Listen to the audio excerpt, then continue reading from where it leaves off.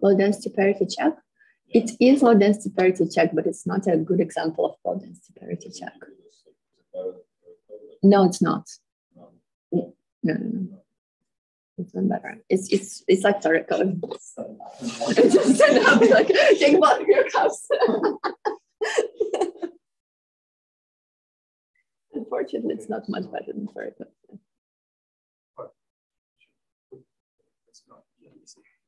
Can people in the Zoom can hear me? Can the audience online hear clearly here? Okay. Okay, so welcome everyone.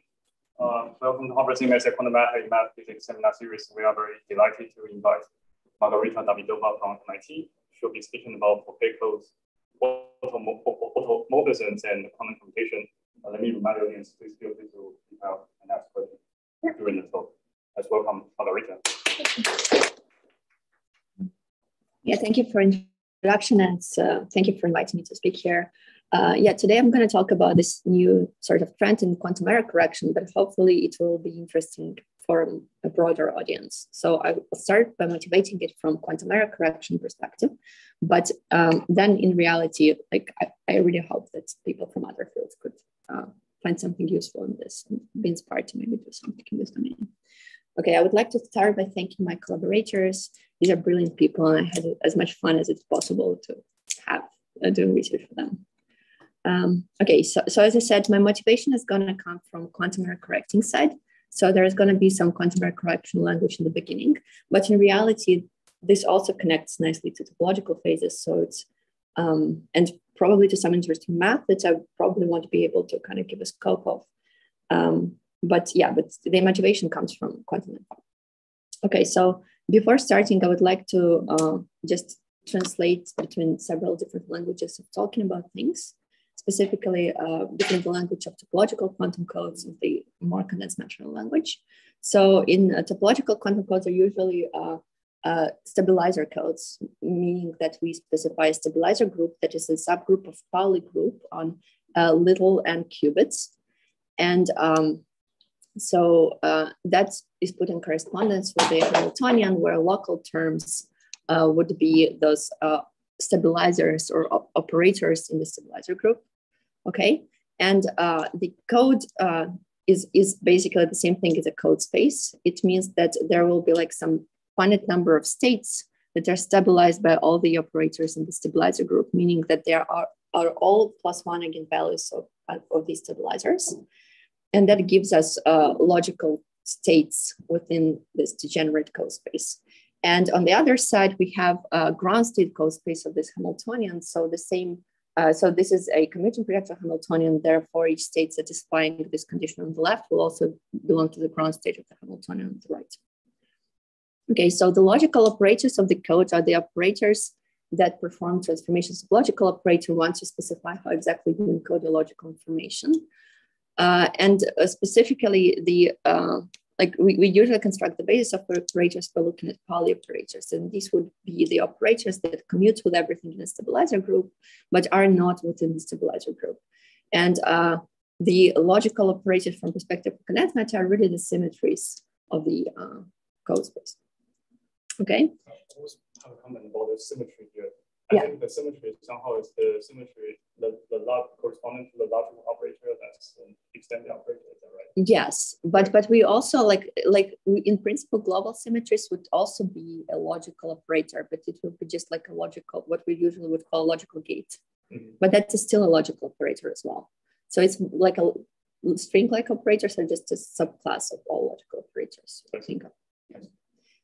And just a comment that suppose you consider the logical operator that is extended, then those are actually the symmetry corresponding to the objects that's being extended as a higher symmetry. Yes, exactly. So those symmetry actually include those higher symmetry. Absolutely, yeah. Yeah, that's right. Yeah.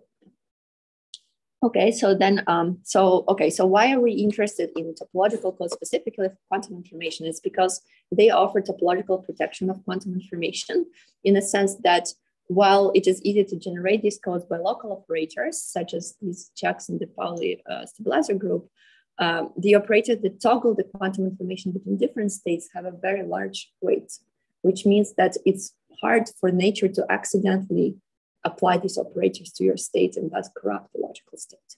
And that's what is topological protection of information is. And on physics side, it connects nicely to topological order, which again cannot be revealed, and also like cannot go between the different topological sectors by local operators. And that like, is the other side of the coin. Okay, so what are the then another important thing in quantum codes are the errors, because that's what we like. That's why the quantum codes came about.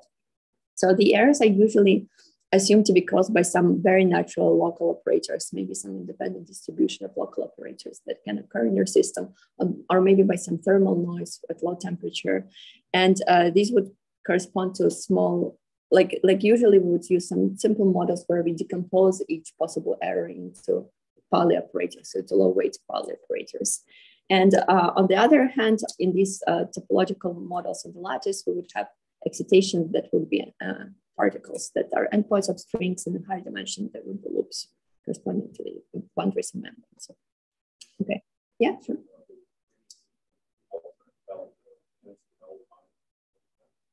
So, oh, these are just like, yeah, they are logical polys. These are members of this. Okay, so now, so what is the promise of the topological quantum error, in general quantum error correction actually?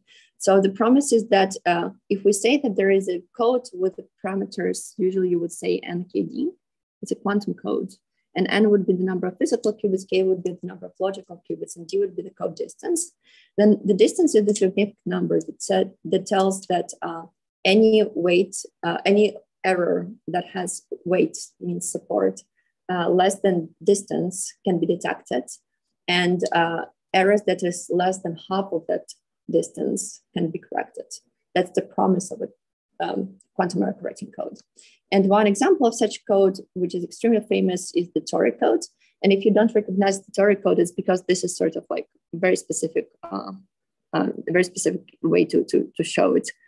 So if you put if you look at the dual lattice here, so here the data qubits are these white circles, and if you put edges through these data qubits, you will see that there is a 1 qubit per edge, and you will recover the usual square lattice toric code that has x and z operators. Here z operators will be the vertex terms, and the x operators will be the Floquet terms. And this is like the paradigmatic example of a topological order that can be also used in a lattice in order to generate a topological quantum error correcting code. And okay, so how do we actually correct errors in such codes? So an error string would correspond, like say I have like a set of like errors occurring on neighboring qubits, and say these are X-type errors, and they will actually violate the Z stabilizers, specifically this one and this one, on the endpoints of that string. So this would be like a small error string. So any sort of error can be projected onto Pauli basis and then decomposed into such strings. And the values of the stabilizers at these violated plaquettes will be flipped to -1 by, for example, X-step error chain. And the point is that we would need to measure all the stabilizers of the codes and then look at the stabilizers that got -1 value. And these stabilizers would be violated, and that would be called the error syndrome. And then from error syndrome, we can use some efficient algorithms in order to determine how to correct the error. And then there exist guarantees that we will, with probability going to 1 and thermodynamic limit, we can recover the logical state. So we, for example, do the syndrome matching, and that allows us to correct errors. But I think the point why I was saying this is because this tells us that performing measurements is unavoidable. In order to be able to actually work with these systems, we have to perform measurements. So that's first message. And the other one is that in reality, so for the threshold theorem to hold, one has to perform measurements repeatedly, so which is shown on the right. So in reality, if one wants to encode logical information in using toric code, one would have to periodically repeat stabilizer measurements in time. The reason behind this is that if there is any non-zero probability of measurement outcome being incorrect, in order for the threshold theorem to hold, one needs to consider 2+1 dimensional like model. For this, you need to sort of like introduce time dimension, and you have to perform the measurements repeatedly, basically to cancel out the situations which arise because of the possible measurement errors. And yeah, and another side of this is that there is no topological order 2+1D at finite temperature. And again, like if we want to even consider dealing with 2+1D topological order inspired systems, we would have to perform these measurements to cool down the system. So measurements are unavoidable. That's sort of the message. So, so this kind of brings me to introducing the first Floquet code that has ever been proposed, which is the Hastings-honeycomb code. So I would say that the broad idea is that since measurements are unavoidable, why perform repetition of the same measurements over and over? Can we do something more sophisticated than that? Can we do something smarter? Can we do something different at least? And the answer is yes. And the first example is this first Floquet code, the honeycomb code. So what is it? It is a protocol of periodic protocol of measurements that anti-commute. And they're performed in two-dimensional lattice. In fact, these are 2-qubit measurements. And already after 4 rounds of measurements in the entire lattice, the toric code ground state will be prepared. And after that, the state of the system will keep evolving between different instances of the toric code. And these measurements basically will be pushing the quantum information forward. But what is important for the quantum information application is that during this process, we will also be able to infer the values of the stabilizer. And this is what we directly measure to the case of the toric code. And inferring the values of the stabilizer is what is needed for us to either correct the errors or to cool down the system. So that is a given in this code. And yeah, and it has, this code also has very nice features, which is for measurement-based architectures, it outperforms the usual implementation of the toric code, but also it is a protocol that has period 3, but actually every period 3, it implements an EM automorphism of the toric code, meaning that there is this effective period doubling of the actual evolution. And that is an interesting feature that has been studied a lot. So what is the general Floquet code? It is basically just a generalization of what I just showed. It doesn't have to be a toric code anymore. It can be any, like probably not even topological code. It can be any quantum code, such that it is defined by a sequence of measurements. And then the logical information has to be guaranteed to be preserved. And also we have to be able to infer that information that would allow us to correct errors or to cool down the system. Basically, we would still want to keep measuring the stabilizers of the code, the corresponding code. Okay, so now comparing Floquet codes to regular stabilizer codes, which people have been doing in quantum information forever, is the difference is that now there is not a concept of a stabilizer group, one stabilizer group for a code. In fact, the stabilizer group can be different from round to round of measurements. In particular, the measurements enter the stabilizer group. So like it clearly evolves from round to round. Next, error correction occurs differently because now we sort of like infer stabilizers from anti-commuting measurements. Yes.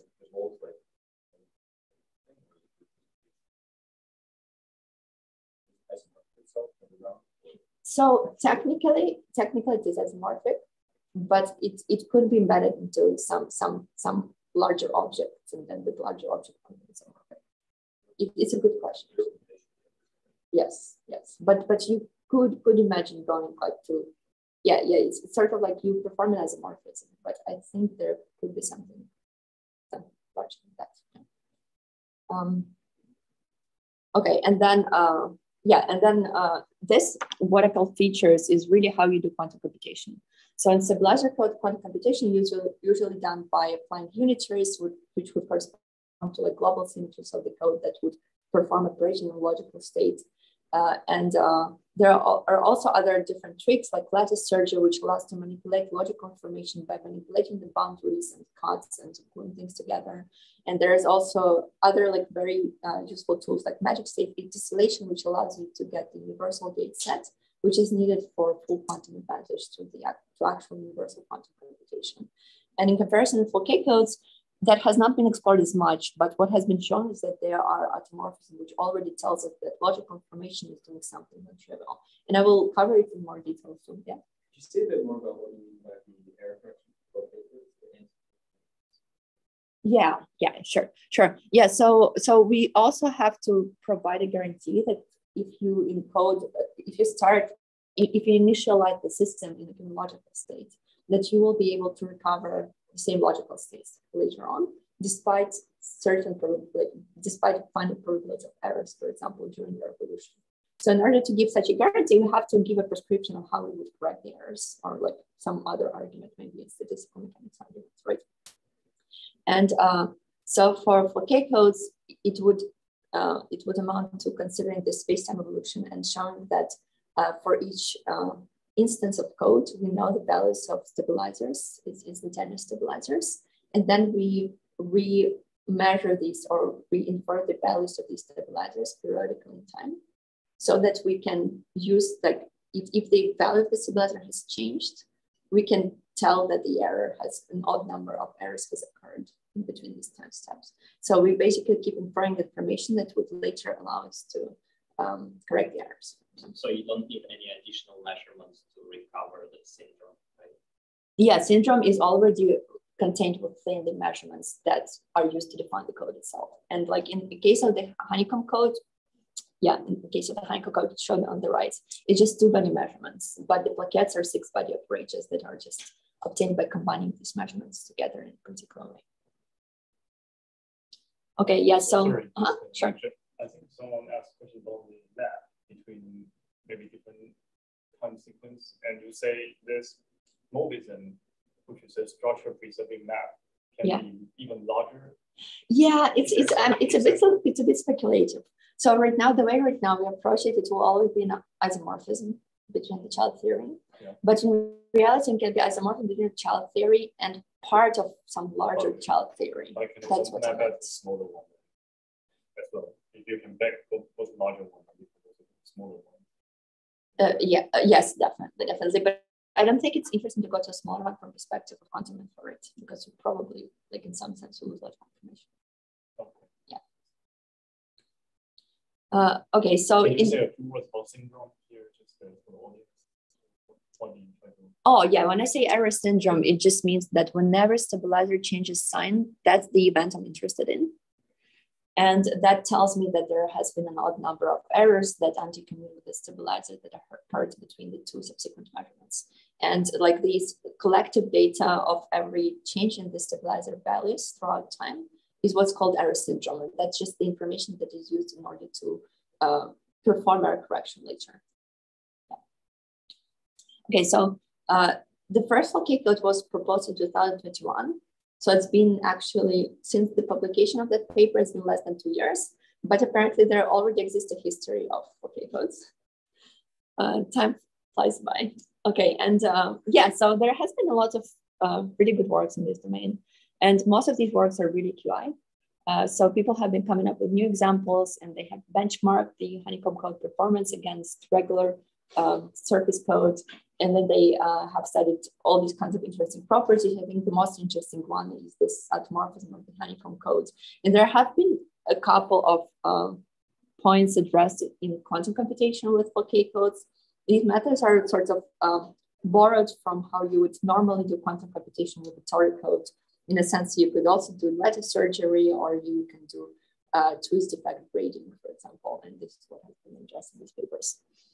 But yeah, but largely, there are really serious open questions in this field. Specifically, what Floquet code really is not still well defined, and we don't really know where the boundaries are. Another thing is that we still don't know what the capacities of Floquet codes are. We don't know whether the certain no-go theorems apply to them, or if we can modify existing Floquet codes in order to be able to overcome certain no-go theorems. And lastly, we don't know how to put them with, like how to deal with boundaries in Floquet codes. That's all. Yeah, sure. For no-go theorem, like it's nil. Yeah, for universal quantum computation.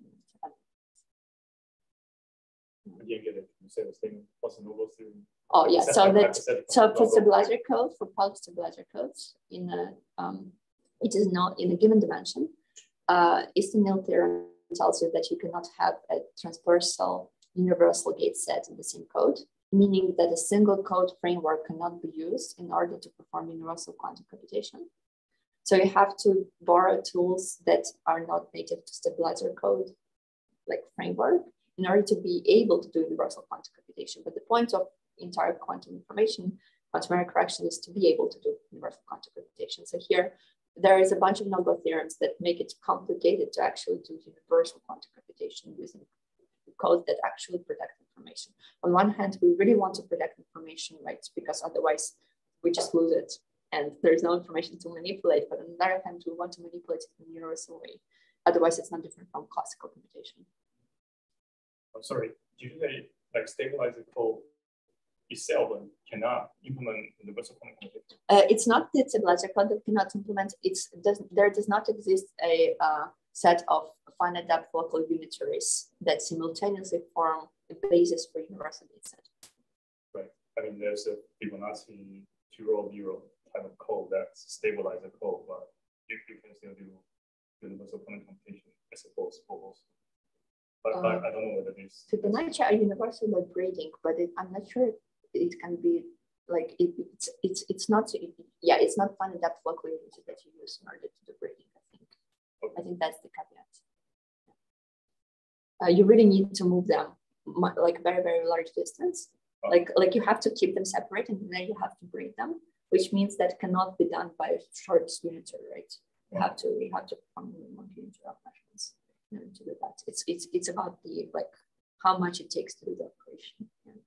Yeah. So nothing is said about taking really long circuits, really deep circuits, but that also is bad because it's like it takes really long time. It's really hard to do. And yeah, and I just wanted to highlight the papers, which I feel like, so these are the papers that, yeah, make the most significant conceptual progress in the field. Okay, so now I'm gonna start by just stating our results, and then I'm gonna keep explaining them in few layers, basically. So yeah, so before explaining our results, I have to say that there exists a way of looking at Floquet codes from perspective of anyon condensation. For this one, have to really fix a parent theory. So there has to exist like a parent code or parent theory from which we will be assuming each child code will be obtained by condensation. But then each such condensation corresponds to, on a lattice, corresponds to a measurement operation. And in fact, it can be done by low weight measurements. And then it just happens that, like, which is something no one understands really well, that the same measurement that you perform from parent theory to obtain a child theory, so you have a parent theory and you have child theory 1 and child theory 2. So for many cases, when this, so there is measurement 1 and measurement 2 that you perform to get these two theories, the same measurements can be obtained to go between the child theories. So which we sort of call like a condensation from one theory to another, but in reality, there is like this virtual parent theory like happening in the background. Yeah, so, and then in the language of topological codes, we would be able to specify a sequence of condensation from one child theory to another. And then such a periodic sequence of condensation could be turned into periodic sequence of measurements to define the Floquet code. And that would realize that topological state and and corresponding code. Okay, so sure. Do the child theories have to have the same topological order? Can they have different phases of matter, like topological orders? So we don't know such examples, and we know that each transition, from our understanding currently, each transition has to be an isomorphism. So if you go between different topological order, in reality, like the second topological order will be reduced in the sense that you fix a sector of it or something. Yeah, and like, oh, and also, yeah, maybe I have to state here. So for example, honeycomb code can be thought of as a sequence of anyon condensations. So if you pick a parent, which is 2 copies of a Tori code, which we call color code because it's just a very convenient model for 2 copies, lattice model for 2 copies of the Tori code. So if you take a parent, which is 2 copies of the Tori code, honeycomb code is a sequence condensation from that to the Tori code. And there are several ways to condense 2 copies of the Tori code down to Tori code, and you just follow one path. And it turns out there exists non-trivial paths, and honeycomb code is an example of such a path. Okay, so so I think the main result of our work is that we generalize this concept of these non-trivial condensation paths to a general class that we call general class of codes or models that we call dynamic automorphism codes. So specifically, if you choose a arbitrary parent model, and in our work we sort of only can address 1 billion models, and you choose what kind of child model you want to start with, and then each next model will be isomorphic to it. Then you can construct an object that is called condensation graph. And the condensation graph is a set of isomorphic child models. And whenever there exists a transition, which we call reversible, which means it preserves logical information between the 2 child theories, this is when an edge connects 2 child theories on the graph. And then once we have this graph, we can draw cycles on this graph, and each cycle will be, it will be possible to use each cycle in order to define a different Floquet code or dynamic code. And moreover, we can follow an irregular path, which will not be Floquet anymore because it's not periodic, but it's still a legal path. And then it turns out that, like, if you compare the states of the system at the beginning and after you follow a closed loop, what can happen, you come back to the same model, but you could have applied automorphism. So in fact, every closed cycle is labeled by an automorphism. Then, and that motivates us to call these models dynamic automorphism codes, because you can choose cycles, you can choose sequences of cycles, moreover, and that will implement a sequence of automorphism on your logical state or on your model. Okay, so why would one care about it? And again, the motivation is quantum info motivation. It's because automorphism correspond to logic gates or to logical operation on your quantum information in QI. So if you are able to do enough automorphism, you are able to do quantum computation. So in fact, what's happening is that as you unravel your code in time, you also perform quantum computation. So these become part of the same process. You just need to choose the measurement sequence generating your code appropriately, and that same sequence that defines the code itself and that protects logical information itself will also be the sequence responsible for the quantum computation, meaning manipulation of that logical information. Yeah. So what is meant by a model here? Is it just some topological? Yeah, here it's a topological order that is, like, we want it to be the one that is realizable in the lattice by this quantum time. So the correspondence is 1 to 1, like each cycle is labeled by this thing. Yeah, yeah. It is not obvious, but I'm going to talk about it the rest of the talk. But it's proven, like, yes.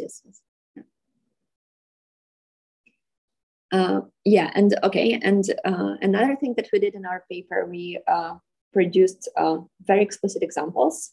In 2 dimensions, our example is called dynamic automorphism color code, and it's a code that has, so color code is isomorphic to 2 copies of the Tori code, and that has 72 automorphisms.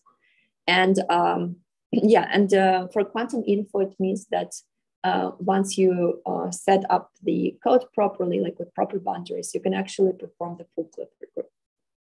And in 3 dimensions, we proposed a 3-dimensional dynamic automorphism color code that is like generalization to 3D, which has an additional automorphism that actually exchanges, that corresponds to like exchanging magnetic fluxes with magnetic flux times SPT excitation or fluctuation charge. From perspective of quantum computation, that corresponds to complementing our ability to do gates by an ability to do an Clifford gate. And if you are able to do all Clifford gates, supplementing this by one other gates outside of the Clifford group would be sufficient to generate a universal gate set. So if these two possibilities to compute with automorphism are combined together, that would give universal quantum computation. And so in our paper, we sort of focused on the error correcting side of it. We showed that these are error correcting codes, and and together this would be a universal gate set, but you would need to convert between 2 dimensions and 3 dimensions. That's sort of where we stopped, because we sort of achieved everything we wanted for quantum computing. So now, now going more in depth. So how do we obtain honeycomb code from anyon condensation, and why does the automorphism happen in the honeycomb code? Because this is the simplest example of what can happen in Floquet codes. So honeycomb code, as I said, for the honeycomb code, the parent model is 2 copies of the Tori code. But if you want to do things efficiently in lattice, you really want to deal with the color code. Color code is just a very convenient representation of that. And it has been noticed in this paper that that the honeycomb code can be obtained by condensing anyons of the color code.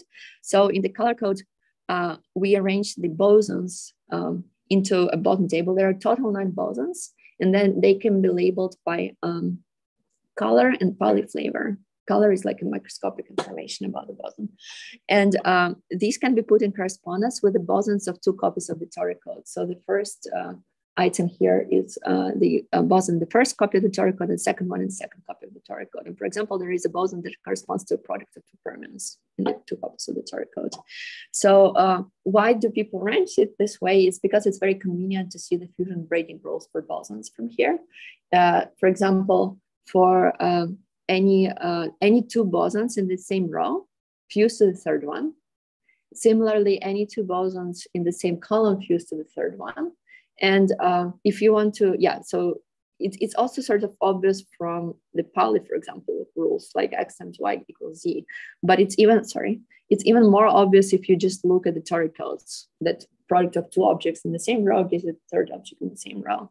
Similarly with braiding, there is a guarantee that for every object for every object, the object in the same row and in the same column braid trivially, whereas the objects here will braid with -1 with pi phase. And and similarly, you can see it very easily from the 2 copies of the Tori code sign. But it's just more convenient to label things by color codes, because once we go to our examples, we will just we'll have more copies of the Tori code as a parent code, and it's much easier to follow just like a single index for the color code for each color code copy than to twice more indices for the copies of the Tori codes. Okay, so honeycomb code then amounts to condensing. There are 3 child models. One is obtained by taking a color code and condensing Rx boson. Another is obtained by taking color code and condensing GY boson. And the third one is by BZ. And in fact, you can also transition from one child model to another by just condensing the same boson, sort of virtually starting from the one child model, and you can go to the next one. So you start by, you say, from the parent model, you condense Rx, and then you condense GY, then you condense BZ, and then you come back to the same child model. And that will be the honeycomb code. But after performing this cycle, you will actually implement an EM automorphism. Okay, so how do we see this EM automorphism?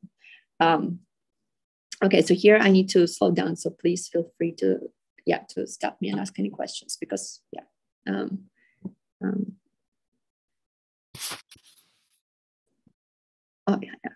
Hi, Max. Do you have a question? Quick question, sorry. So once you condense an anyon, right? How do you? And it seems like unrecoverable. Yes, it only makes sense from perspective of the parent theory. Only if you view it as if the parent theory is there, you condense it. You have to so you have a confined. The next anyon you're trying to condense will be the one that is confined. And what you do, you have to gauge it back to the parent theory, and then you can condense for the parent theory. So from perspective of condensation, you really have to invoke the parent theory every time. And we don't know how to get away without it. But from perspective of microscopic, something interesting happens is that we know that, for example, this condensation occurs when you measure XX operators on all edges. And then starting from, like, say, this child code 3, for example, and measuring XX edges, does both. It both does gauging to the parent theory, and it does condensation to the gauging to the parent theory, sorry, and it does condensation to the next child theory. So both, like, by trying to implement this condensation, so you can either start from parent theory and condense this RX in order to get this child theory, but you also could have started from something that looks to you on the lattice like a other condensed child theory, and you could perform measurement that you think should be condensing this the same boson in the parent theory, and it will somehow perform both will lift to the parent code, and then will condense back to the new child code. And really what's happening is that you're trying to condense a new object that does not break trivially with the previously condensed object, right? So it's sort of, so it confines the previously condensed object, but now it condenses the new object. We don't have very good understanding of what's happening actually from this perspective. We only have a good understanding from perspective of parent code. But we just know that on lattice, we can just go between child theories without problem. The condensation is done by measuring some set of stabilizers or operators. Is that like hopping operators, actually. Yeah. And these don't commute between rounds. Yeah, so, okay, so let us see what happens if we actually do this cycle. So at first round, I'm gonna say that I want to condense RX operator starting with the color code that corresponds to condensing the M boson in the second copy of the Tori code. That means that this operator together with the old vacuum together form an equivalence class, which will be the new vacuum. So now 1 and RX will be the equivalence class that forms the new vacuum, and I call it vacuum prime. Okay, so now all the rest of anyons in the color code will become equivalence classes under fusion with what we call the new vacuum, right? So RY and RZ were the operators that were related by fusion with RX, and they will have to become the same anyon now.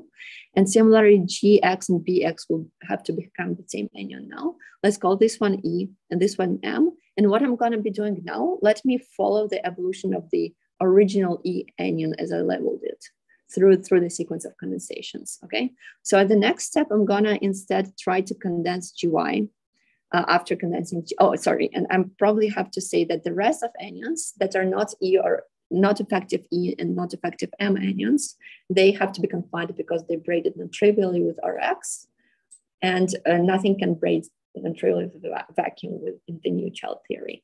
Now we are trying to condense an object that was confined within the parent theory. So we start from the parent theory again, and we next step we condense GY. And what happens is that these operators together, RY and BY, and GX and GZ, will now become our new, it doesn't matter what I label them, but let me label them, for example, E2 prime and M2 prime. Okay, and then we see that there exists a shared representative RY between E prime and E2 prime. So that representative will be inherited to next round.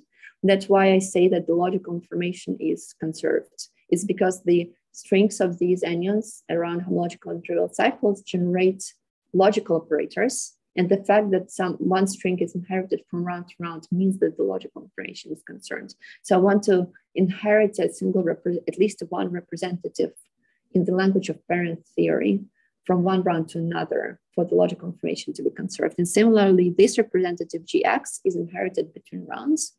Okay, and the next step, we condense BZ. And similarly, this will become, for example, an, let me call this E to 3 primes, and let me call this M3 primes. And the operator that was, give me just a second. So the operator that was RY, it will be in the same equivalence class in the previous round as an operator. Yeah, let me actually write this out. So the first round I had 1 RX, it was my vacuum. And RY, RZ was my E prime, and GX, BX was my M prime. In the second round, this is first round. This is second round, third round. In the second round, I had one GY, my new vacuum, and RY, BY, sorry, will be my E2, and GX, GZ would be my M2. Okay, and now third round, I will have one BZ be my new vacuum. RZ, GZ will be my new, sorry, E3, and BX, BY will be my new M3. And then I will go back to 1. Okay, and now let me follow the, let me change the color of this, sorry. So now let me follow the E prime operator through this evolution. So at first it is here, it is RZ. Okay, and in next step, RZ does not appear in any of the deconfined anyons, but RY does. And RY is in the same equivalence class. So RY is the, so what happens to RZ is that we say that it is equivalent to RY. RY survives to the next round, and it will be the E that has been inherited to the next round. Now we want to see what happens to RY in third round. So in third round, we don't have RY in fact, but we can first turn RY by fusing it with a condensed object to BY. So we turn it into BY, and BY survives to the next round. This is where it goes. And then similarly, BY does not survive to the next round. It does not commute with the condensation of the next round. So instead, we transform it into BX, and BX is what survives to the next round, and it will be this object. And so after a round of transformations, we turned E to M, and similarly, we'll turn M to E. So what happens is that we exchange E and M strings or E and M anyons after a full round of evolution. So this is how automorphism occurs. We sort of pick up the object that we condense along the path until we picked up an entire fermion, and we multiply this E and M string, E and M operators by a fermion, and that's why the EM automorphism occurs. So basically, by having to care about how each anyon is inherited from round to round, we always look at what this anyon looks like as an equivalence class in the current theory. And we have to find the overlap between the two rounds every time. But then it turns out that while between two rounds, you can always label things consistently. Once you perform a cycle, there's no way to label the same anyon consistently. You come back to a different anyon. And it doesn't matter what you label things between rounds. It only is important that you come back to the same point and the label will have to change. And that's how automorphisms occur, really. It doesn't matter. It's arbitrary labeling, really. Yeah, you could, but yeah, if I swap the label, it doesn't change rates. So I can swap the label rates. I guess trying to follow the E, yeah, through the cycle, and you want the BY. If I do that, nothing changes still. Look, it is okay. So look, it's E, but then it will have to be M in round one again. Right?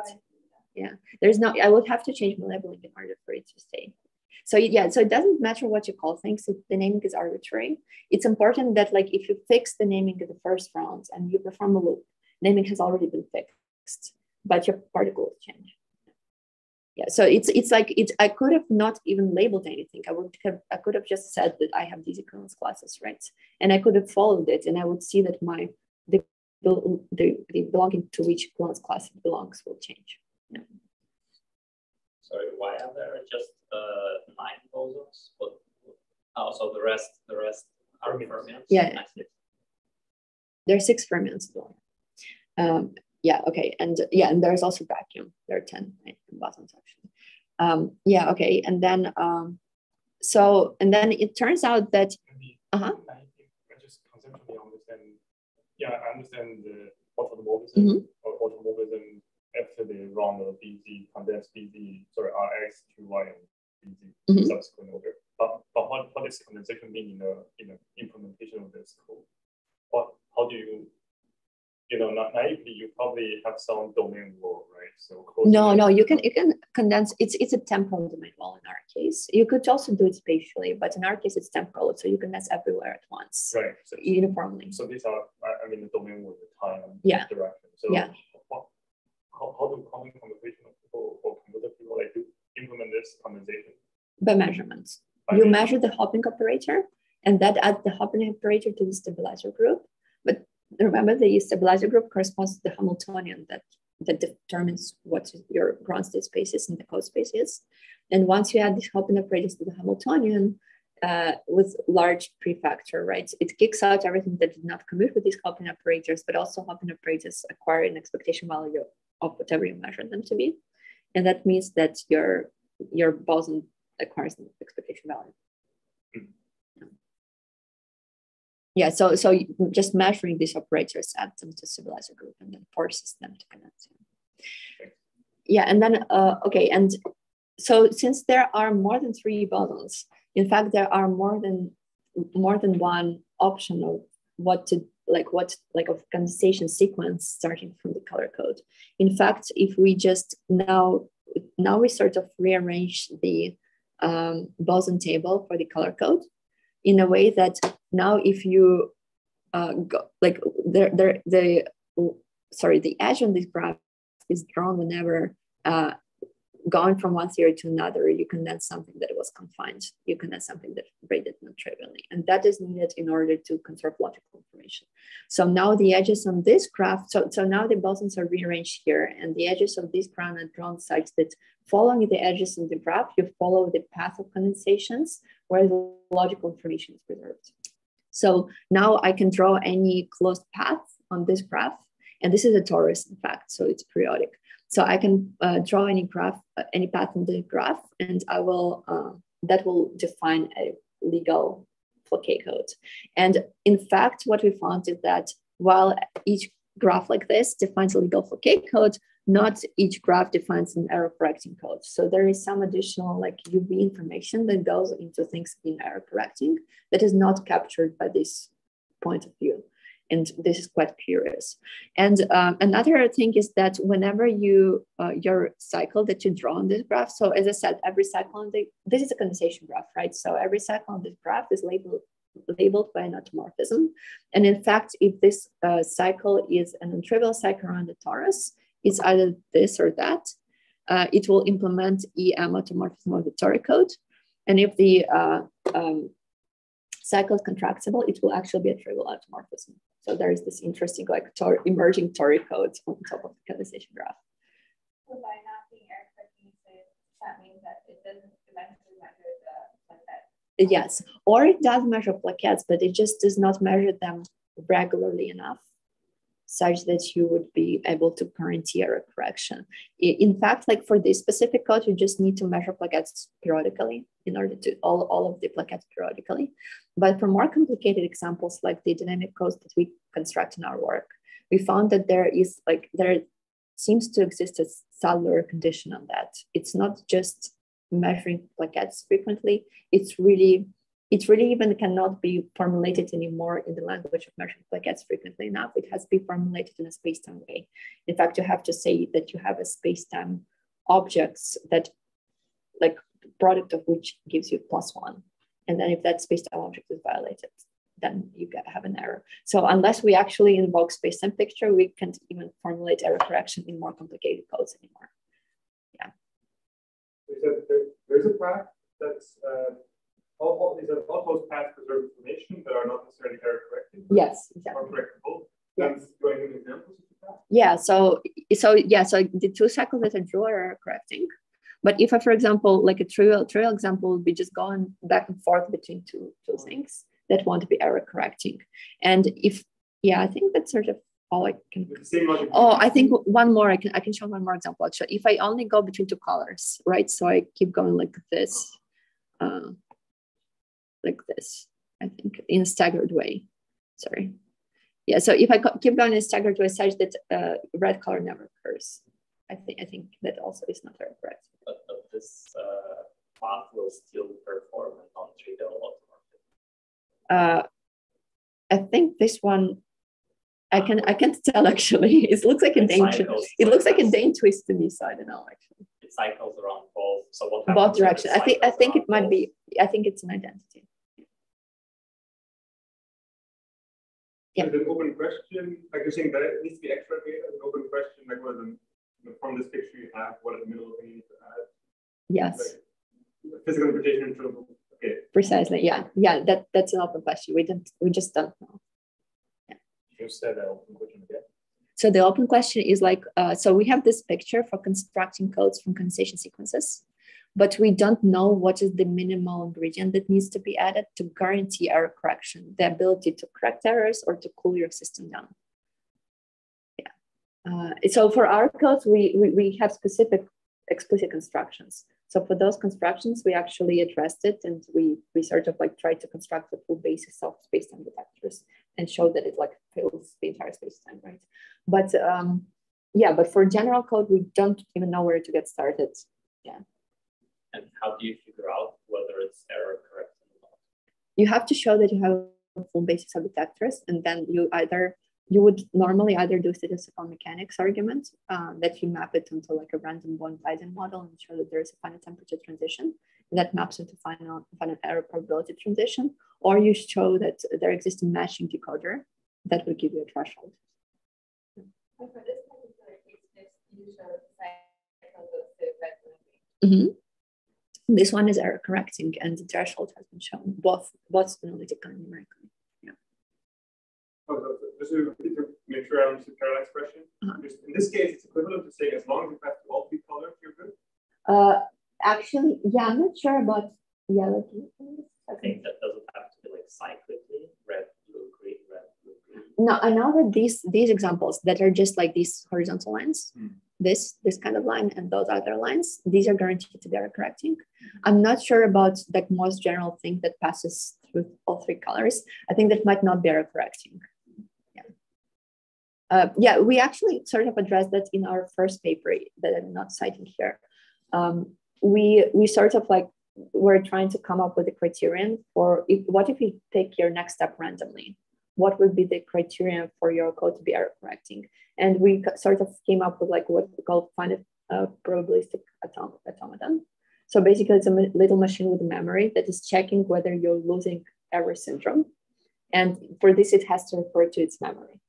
And like once it starts running out of memory, it forces you to perform a measurement that will make sure that you like updated your error syndrome accordingly, and that keeps going. So you can keep like doing things even randomly, like choosing like a path on the graph randomly, but like you check for error correction. But it really is sort of like, I would say it's still ad hoc, right? To sort of like just double check that you are acquiring error syndrome and not like erasing it instead, which is possible actually, because here things don't commute. So you are sort of bound to occasionally erase the information about Floquet before inferring its value again, such that it could be used in error syndrome. So you are implementing the automorphism of the color code, which is a two copies of a tutorial. Yeah. And there are 72, almost 72. So this is a Tori code we're looking at. Yeah, this is the Tori code, right? We start from a color code, the parent code, but code realized at every instance in time here is a Tori code, and Tori code has only one automorphism. So that's what we have here. Okay. Yeah, but soon I will be talking about our example that we constructed in our paper, and that's the color code, and there we get 72 automorphisms. So right now it's just the Hastings code. Yeah. So now I'm gonna talk about that.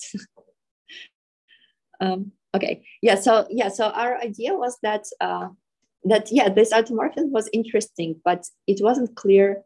No one really looked at it that closely, and it wasn't clear if you can construct more of those and why these occur, and and if you can get useful automorphisms or examples of Floquet codes or dynamic code that will have many of those.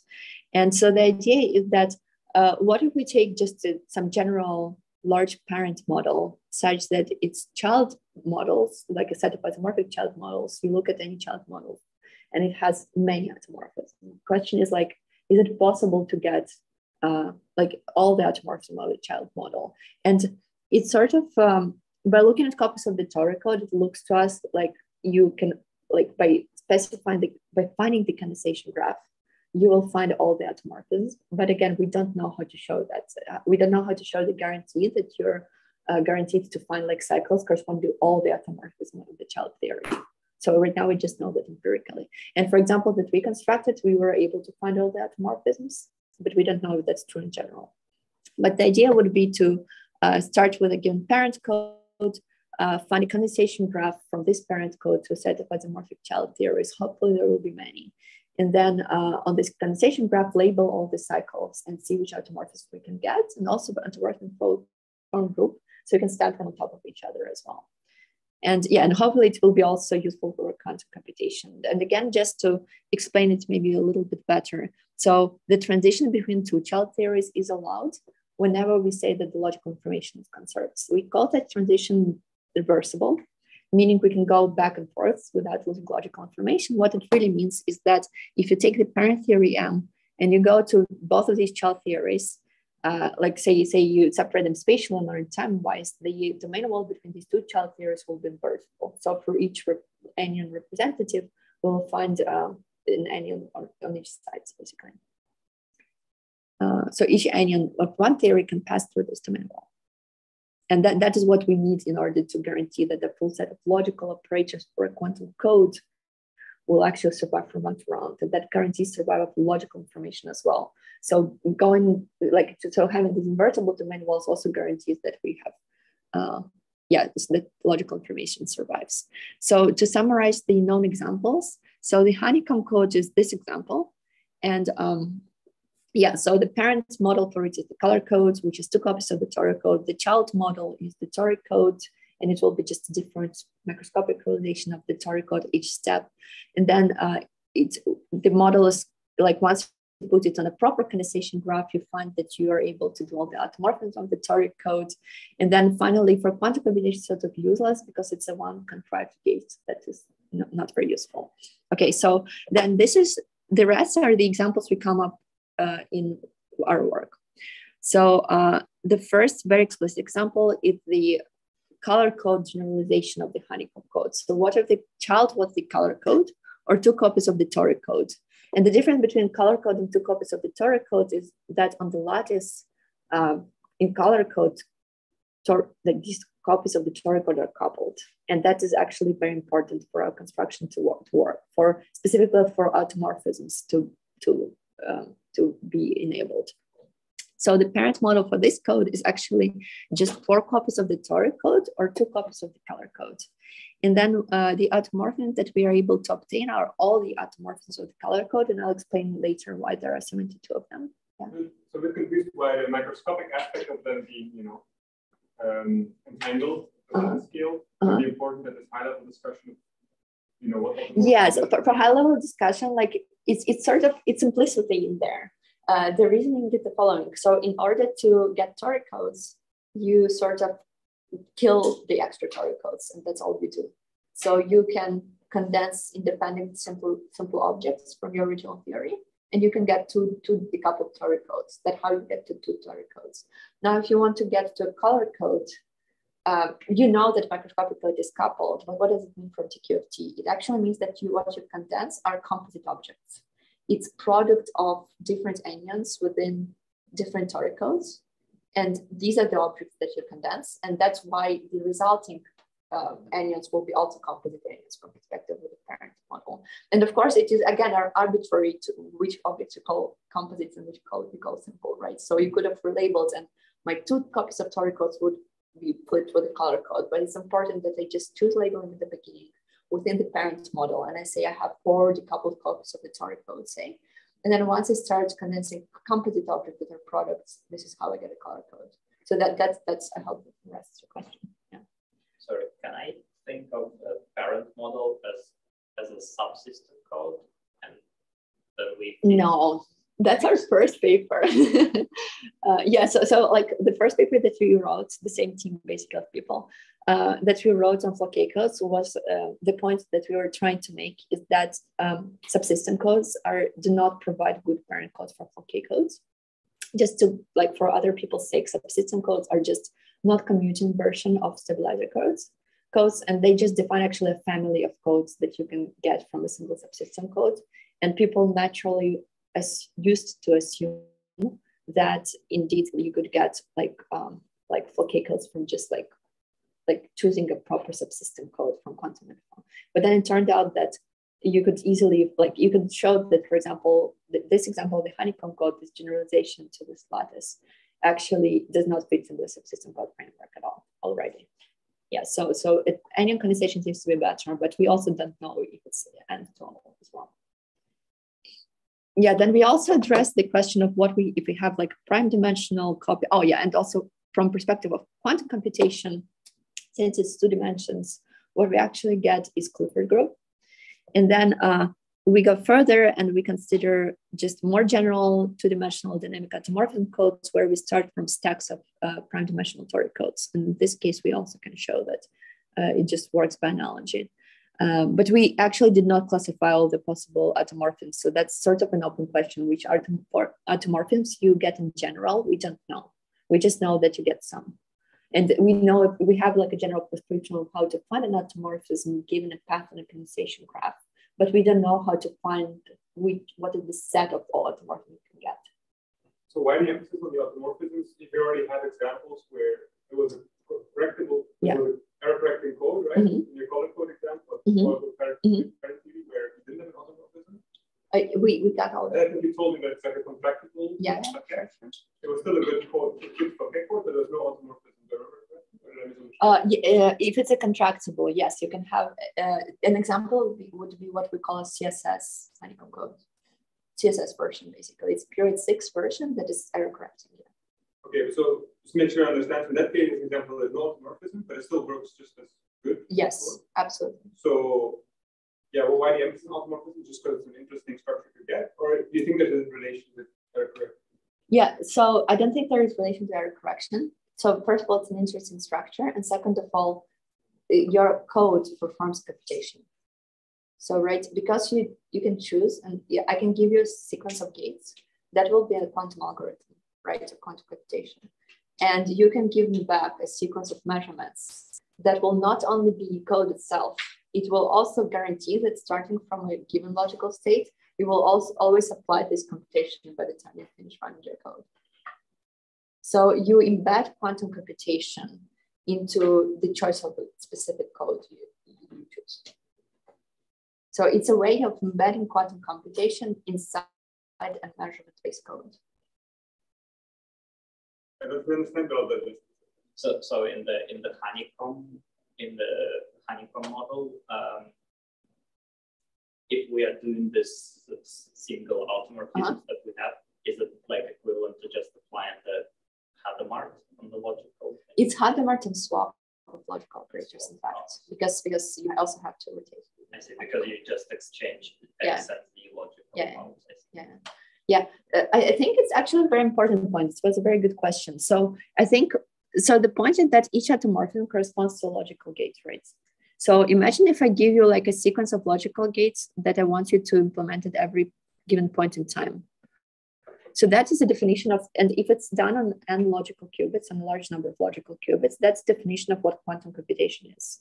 Well, but now for each automorphism, if I'm able to do automorphisms that correspond to each of these logical gates, and for example, we know that there are examples where you can get a large number of logical gates, right? So for example, for our dynamic automorphism color code, we can get all Clifford gates, which means that for any Clifford gate, I can find a path of condensation that will give corresponding automorphism.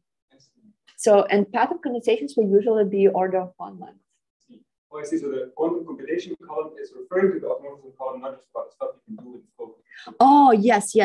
So this is quantum computation means what you can get from automorphisms. Yeah, this is really important. Yeah, so it's the same actually. Yeah. So gate and automorphism is the same thing here. It's like we are doing quantum computation by picking which exactly path we're following. So each path will correspond, and then it means that each path in the condensation graph will correspond to different quantum computation performed to the logical information. And it means that, so a sequence of gates, if I have a good enough dynamic code, it means that it will be a sequence of automorphisms of that code. And then sequence of automorphisms can be translated into sequence of measurement sequence 1. And each measurement sequence will be short length. For example, for our code, we showed that we can get any of 72 automorphisms by condensation sequences of length under 5 rounds. So you do under 5 rounds and you get any automorphism. So then you choose this, like what exactly is the sequence of sequences, and that guarantees that quantum computation for you. And ideally, this is how we would want to do quantum computing. Yeah. And then in 3D, so what we lack here from quantum computation perspective is an automorphism corresponding to an amplified gate. And in 3D, we can get that for almost free. Yeah. For the 72 automorphisms of the color code, what's the minimum number of automorphisms you need to perform the full clipper group? 3. There are 3 generators. Yeah. Yeah. So you can get by with just 2. Yeah. Robbie, to give you a question, you made a very nice point that I really liked about just using automorphisms to do gates. Can you explain why you don't want to do the other stuff that I usually think about? If you have a toy code, I apply some string operator to biological. Yeah. Why don't you want to use those extra ingredients? Yeah, so you could. It's more like a question of a preference of what you'd like to do. Because if you have so here, one example is if you have a measurement-based platform, like fusion-based quantum computation or topological quantum computer, then your native operations are measurements. And then you just would prefer to not apply unitaries. And another example is, since you already know, you have to remember how I started. I said that measurements are unavoidable, right? If you deal with error correction, you have to perform measurements. Then why also add other stuff on top of that, right? If you already have to do measurements, why not embed quantum computation in there? Why do we need to do anything else? And especially with lattice surgery. Oh, and also it has a big benefit over lattice surgery and other things, because for lattice surgery, your time of implementation of lattice surgery scales with the size of these usual cuts and glue, the things that you glue. So it usually takes the time the distance amount of time. And in case of topological codes, it would be order of L, right? Here you implement a gate after a finite number of rounds. So it's much faster. And I feel like right now at the current stage, we don't achieve that much more than usual color code can do or usual toric code can do. But if we can scale this up and we can have a lot of logical qubits, what we really are doing is that if we run a really long computation and the total time of the computation wanted to be order of L at least in order for it to be fault tolerant, you in principle, because each automorphism takes only constant number of time, the overhead per gate will be a constant. So if we only were able to also have a large number of logical qubits, this will be the smallest overhead you could ever have. But it's then a question is can we also do this on more logical qubits? When you say long-dated surgery, do you mean some twist defect to something like twist defects? It's another way. For lattice surgery, it's really gluing patches together in a particular way while applying gates sometimes at the interface. Yeah. Lattice surgery means gluing patch. Yes. Between different. Yes. Between what?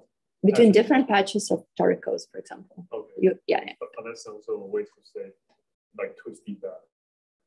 It is somewhat similar, but it happens at the boundary. It's really manipulation of boundary and twist defects at the corners, maybe. Maybe that's a good way to say it, yeah. Okay. There's a few things to make sure. I think you say you can do the 72 automorphism in the color code based on round less than 5. Yes, right? 5 or less. The previous example you showed is round 3. Yes, okay. Yes. But there are some more complicated cases go more than round 3. Yes, that's true. No, but what I showed was this first line, right? What I showed so far was the honeycomb code, right? So it's different automorphism and it's like a smaller, simpler system. Yeah. And when you say the last column quantum computation, 1 gate means is a 1 gate for 2-body the check. Is that the gate you're talking about? Oh no, I just mean this automorphism corresponds to a gate. Okay. Yeah, I just did not want to specify it because it's just a boring gate. Yeah. It's not important what it is exactly. Okay. Are all the 72 automorphism cycles are also error correcting? No, in fact, yeah. So for in order to actually do the error correction, it becomes immediately much harder. So in reality, we're only able to show that we can have like 3 generators, and we also have to actually pad them, like decorate them for additional measurements that fit in this framework as well, which just implemented identity gates basically. And then those like decorated measurement sequences are guaranteed to be error correcting, but that's the deficiency of our like our proof basically, and not deficiency of the codes. Because in reality, for each automorphism, you have infinite number of ways to implement it in reality, right? And like you could in principle theoretically search among them and find one that is error correcting. We just don't know how. That's exactly like addresses Ruben's question. Is there a criterion? We don't know that criterion. So instead we were trying to come up with a constructive way of coming up with sequences that guarantee to be error correcting. That's all. Yeah, and finally in 3D, yeah, sure. So here about the last column. So yeah, so here the quantum computation from automorphism specifically. Right.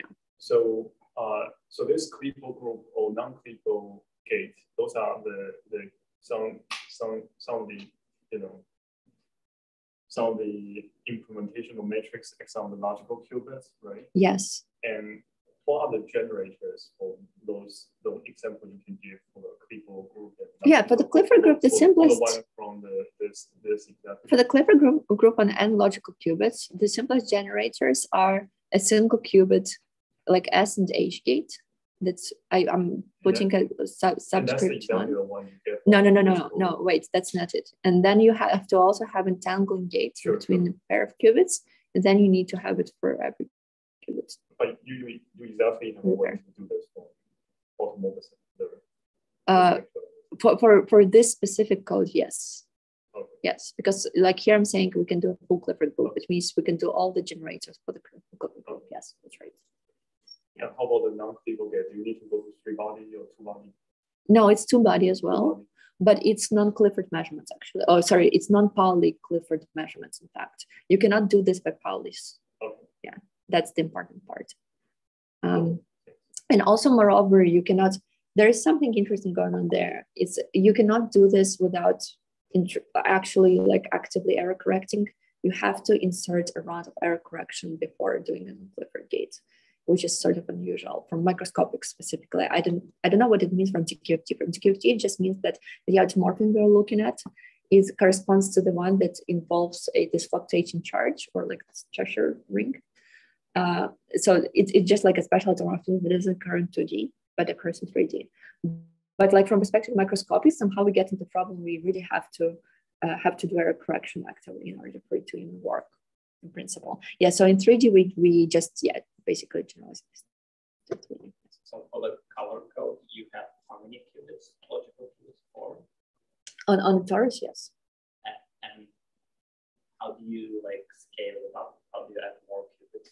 You just do LTPC codes, honestly. In reality, you just do stack. You just do stacks of codes, and we don't do a torus. We like in order to do actual quantum computation, you have to put it on a system with boundaries. In our case, it's specifically triangular boundaries, and you would just do stacks of them, and these stacks would be coupled. That's how you actually do it. That's how you actually scale it. But I think like in reality, what we want to achieve is not quantum computation, but color codes. We really want to move beyond toric code like things in the future. Yeah. Okay. So I think I'm running out of time, right? So let me. Yeah. Okay, maybe, but let me actually maybe not tell as many details. So I think the idea for the automorphism of the color codes is that these are any permutation of anyons that preserve fusion and braining rules between them. And and so how to see that there are 72 of them is that actually like if we assume that like if we arrange them in this magic square and we assume that the fusion and braining come from the magic square and all the fermions come from fusion between the non-trivially braining anyons in this magic bosons in this magic square, then actual automorphisms are just the symmetries of this triangle of this square. So if we can rearrange the bosons in the square such that the fusion and braining rules will hold, that would be legal automorphism. Then there are 72 symmetries of this magic square. It's very easy to see. So that's how you see it.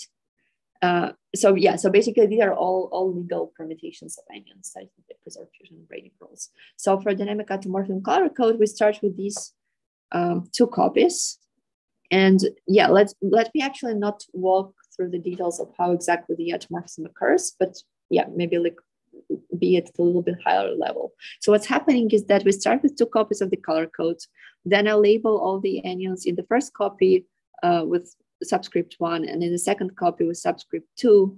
And then if I condense anyon in each color code separately, it's like having 2 copies of the honeycomb code. So I get 2 toric codes that are independent from each other. And that's how I get these 2 decoupled copies of toric codes. And the way to get a color code from this is to condense composite bosons, which are products of bosons within the original parent theory. And that's how you get the color code. And then once we can do this to all isomorphic child theories. And then it turns out that we only care about, in order to get all the automorphisms, we only care about one way of obtaining color codes, even though there exists many ways. So we fix this one way of obtaining color codes, and then we choose many, many ways to get toric codes. And then we turn it into a condensation graph, and this is just a schematic, right? And then it turns out that if I choose this color code as a reference point to which I always come back, and now I just like explore all the possible cycles on this condensation graph, then it turns out that that already gives me all 72 automorphisms. And yeah, and the condensations that we perform are just the condensations that we would have to perform from the parent codes to get to each child code. But now we have to just use them to go between the child codes. And in code language, it just means that there are corresponding 2 body measurements that allow us to do that. Okay, and in a more general case, I think that's sort of the point I already explained when I was showing the honeycomb codes, right? So we are looking at abelian theories, so we don't need to specify the entire algebra. We just need to specify this set of objects that we condense. That's enough. And so assume that we have 2 condensations at step 1 and step 2. What does it really mean for a general dynamic automorphism code? For these condensations to be allowed in a code, it means that, okay, so if I specified, so this would be my set of objects, so this will be the true vacuum. So this would be my first condensation, the first round. And all these like little objects I drew here are just the anyons of the parent theory. And so this would be my set of objects in A1. And every other anyon in the parent theory is either confined because it braids non-trivially with the anyons I'm trying to condense, or they form equivalence classes that look like this, maybe, I don't know. So, and these become new anyons of the child theory C1. And so this is what my child theory looks like. For example, everything that is not circled is confined, and everything that is in a circle is condensed. And then, and then assume that I have a condensation A2 for the next round, and that condensation, for example, looks like this, and that will be my A2. And as you see, like my vacuum is necessarily condensed in each round. So now, like noted that my other objects that have condensed in the next round, they are necessarily the ones that are confined. That turns out to be a necessary condition. And then it turns out that for this for these 2 possible condensations to be reversible, it means that for every anyon in the child theory 2, child theory 1, there has to be an anyon in child theory 2 that has an overlap within the parent theory. So for example, so this would be the anyons of child theory 2. And the picture will necessarily look like this. There will always be an object within the parent theory that is shared among the anyon representatives in both theories. And that's the object that is responsible for the theories being isomorphic, and it's also responsible for the logical information being transferred between different rounds. So each of these anyons will turn into, if we wind this anyon around in a homological and trivial loop, that anyon will be the one that is responsible for the logical information being transferred between rounds and rounds. So that's really what we mean by condensation graph of reversible condensation. Each pair of subsequent condensation has to look like this specifically. So that's what the general DA code does. So in the honeycomb code example, you can only overlap on one. Yes, yes. And so if you overlap on more, then you basically It's a good question. I think, yeah, no, I think it's also quite generic. Yeah, I think it's quite generic, especially if you try to do something non-abelian, then you would have to overlap and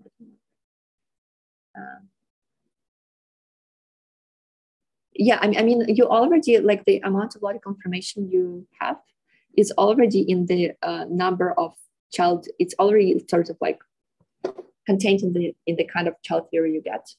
And because you sort of guarantee that the child theory is isomorphic, nothing really changes in terms of logical information, right?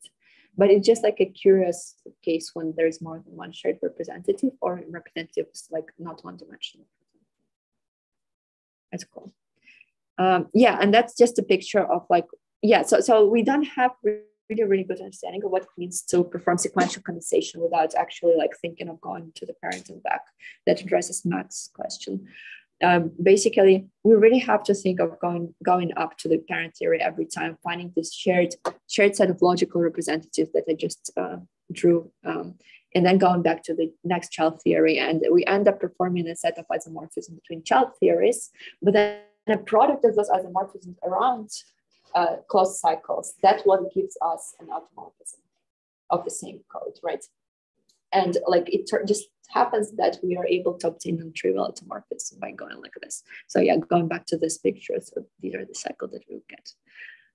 Yeah, and like as I said, yeah, so that's a message I was trying to say before when I was explaining honeycomb code, is that for every pair, I can actually find the consistent label for each anyon.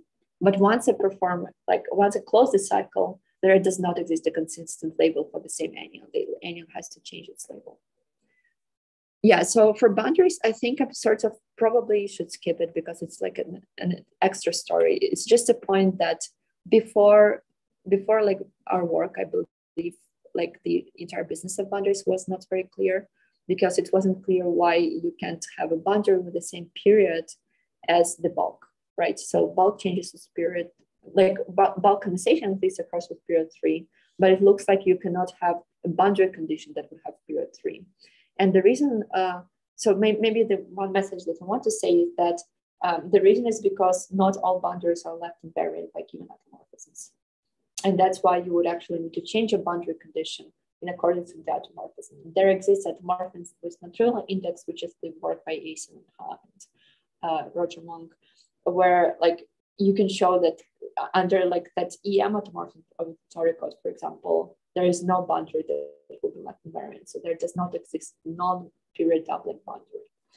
So yeah, so maybe now once we understand like this picture, boundaries became sort of easier, and like you can also define what a fault tolerant boundary is. It's a boundary for which once you track the logical operator through time, it will form like a continuous membrane.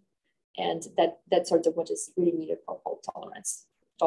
Speaking of it at a very high level. And that's what we actually, yeah, that's just an advertisement. I don't mean to explain this. I just wanted to say that really we needed to look at folded toric codes. We cannot do this even on rectangular patches. In order to actually be able to do the full Clifford group, we had to do a color code triangle rather than just regular patches. And then we would have to tax out the triangles as I said before.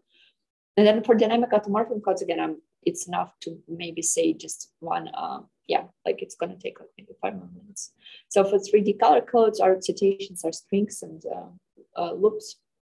And yeah, it doesn't matter how exactly they behave. What is important is that there exists, like similarly for the 3D color code and for 3 copies of the 3D toric code, there exist domain walls classified by type 3 cocycles, by non-trivial type 3 cocycles with Z2 cross Z2 symmetry. And these, if a magnetic flux goes through such a domain wall, it has to be multiplied by an SPT-like excitation, so fluctuating charge. And so this domain wall, if we realize it in temporal direction, that would correspond to a non-Clifford gate in the language of QI. And that's an interesting gate because it's something that does not occur in 2D. And that's what we managed to do microscopically in our code. Basically, we can also do this kind of temporal domain wall, and we have a Floquet code that does a non-Clifford gate. But interestingly, the specific specific operator that generates this domain wall, once you try to create like a local Hamiltonian model for your 3D color code or 3D vectorial codes, the specific unitary that generates this domain wall will not be a symmetry of the Hamiltonian. It will necessarily be only a symmetry of the code space. And therefore, you cannot apply this to excited states. This will not be like a legal symmetry. It will actually transform excitations non-trivially. So therefore, in order to actually do this fault tolerantly, you would need to clean up your system. You would need to go to the ground state, and then you would apply that unitary transformation, because the unitary is only a symmetry of the code space and not a symmetry of the Hamiltonian, which is weird because it does not appear at the QT level, because there we only have a ground states, right? But on a lattice, somehow we end up in a much more tricky situation, and we don't quite understand. We know that what we condense here are rotating charges, and we know that that cannot be done by Pauli operator, and we necessarily need to measure Clifford operators that are not Pauli. But again, we don't have a very good understanding of why this happens in language condensations. So we sort of know what's happening in our code. We sort of know the microscopics, but it's sort of like a murky area, but it's sort of a cool result from perspective of QI. Okay, so yeah, so I guess this is the conclusion. So since I didn't talk, so maybe I didn't talk in as structured way about quantum computing side of things. I would like to conclude first in quantum computing side. So in quantum computing, we're able to combine error correcting code itself with quantum computation performed on logical information.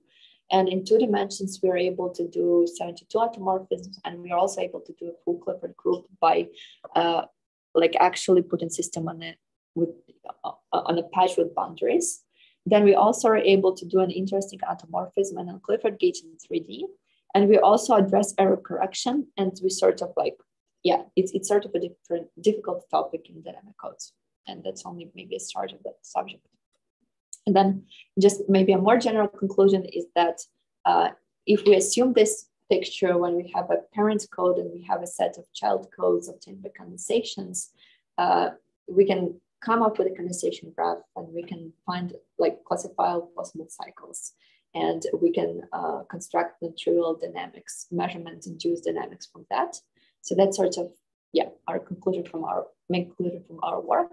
And then maybe the open questions would be, do we actually need a single parent for all transitions in order to do dynamic codes? The answer is probably no, but we just don't have a theory for that. Then are there interesting generalizations? Are there like any other interesting things you can do? Another question is like, are there like, again, can we classify non-trivial measurement-induced dynamics? And like the power, and one power of measurement-induced dynamics is that you really are able to cool down things by measurements, and you can guarantee that you can cool down things, which is not possible in case of unitary evolution. And then from perspective of quantum information, we really want to show robust inverse quantum computation and dual DPC codes. That probably is the future of quantum information. And that sort of concludes. Thank you so much.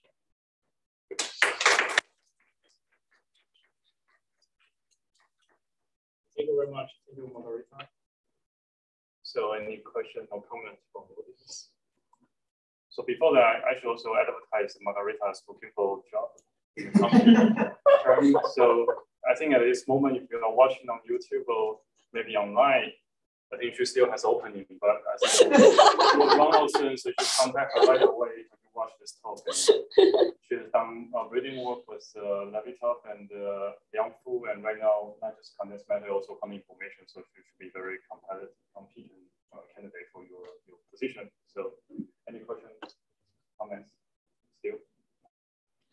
Any job offers? did you bring it? They should be lined up very soon. I think you just start. Anyway, okay.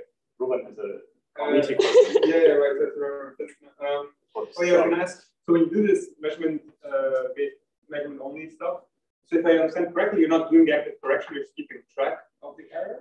Apart from non-Clifford gates, there you have to, so what we're assuming is that you perform a classical computation that tells you what the active error correction has to be. And that is actively fed into your protocol. So a protocol is made adaptive by sort of absorbing that classical information about what the error correction should be. Next measurement basis. Exactly. So it's still measurement based. You don't do error correction by unitaries, but you absorb that information into your measurements. So measurements have to be adaptive now.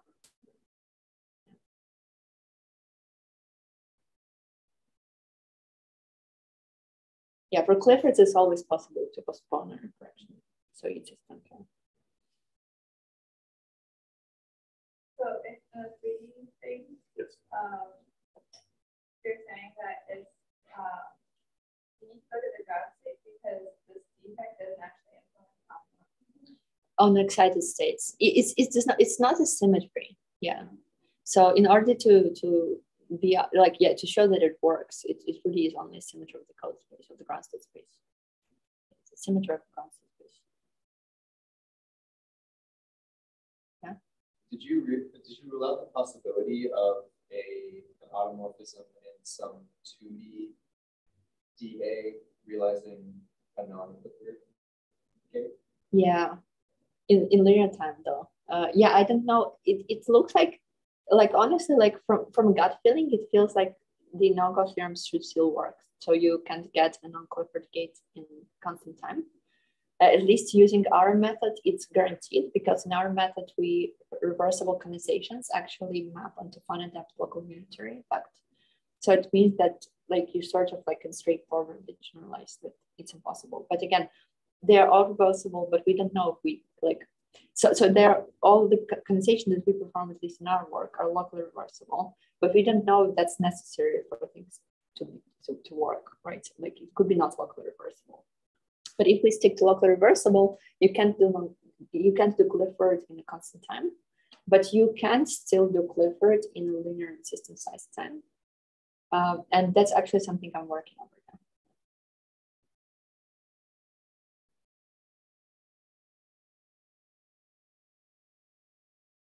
So if there's no more question, we should thank Margarita again. What should make one person open? Thank you. So you're saying that